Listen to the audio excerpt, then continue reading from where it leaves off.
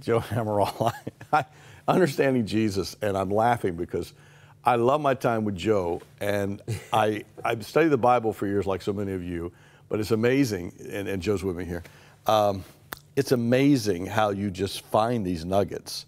And why don't we talk about... well, let me say something. Yeah. The cool thing is I don't find the nuggets. Yeah. The nuggets are there, and the people tell me these nuggets. I know, and they say, I know. how could you not know this? I know, but you're my buddy and friend, and take a little credit that you dig them out and bring them to us, and you put together this amazing DVD, and we'll tell you how you can get it in just a minute. Trees, sycamore trees, olive trees. Then there are fig trees, and we think of the picture of Israel being a fig tree and that kind of thing.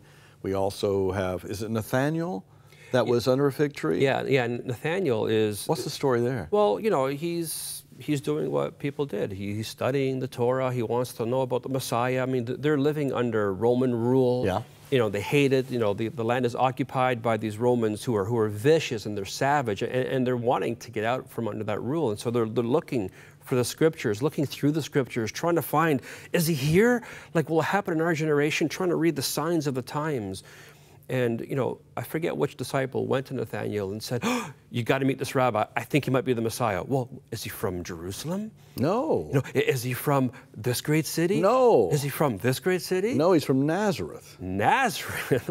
What good thing could possibly come from that hole, from that wretched junk city, Nazareth? Known for its crude morals, its bad dialect. You know, and he said, funny you should mention. Yeah. Something good can come from Nazareth. And Jesus comes to him, and he hears this commentary. He knows Nathaniel doesn't think much of his hometown.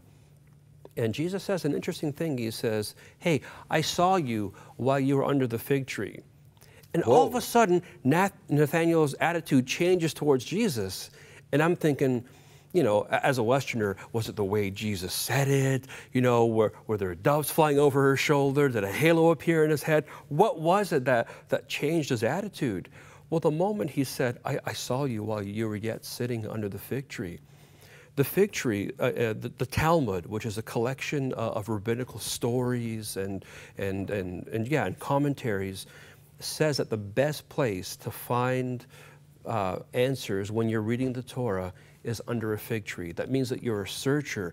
And I don't know this, you don't know this, I live over here, but the moment Jesus says, I saw you while you were under the fig tree, he was saying, I know you're searching. I know you want to know the truth. And listen, if you will put aside your earthly preconceptions and look at me, you will understand that I am the truth. I am what you're searching for. Something so simple, yet something so profound. So much of what Joe has said is right here in Understanding Jesus, this and a whole lot more.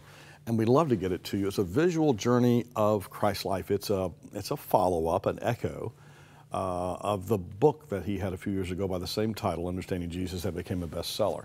And what Joe has done is he's taken footage that he collected over a period of 6 years when he was in Israel, teaching the Bible at these sites.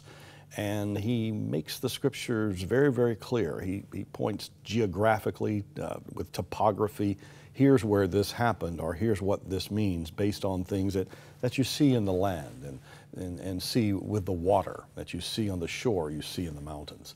Understanding Jesus. Please get this. It'll help you grow in your relationship with Christ. Easter is approaching. We'd love to get this into your hands.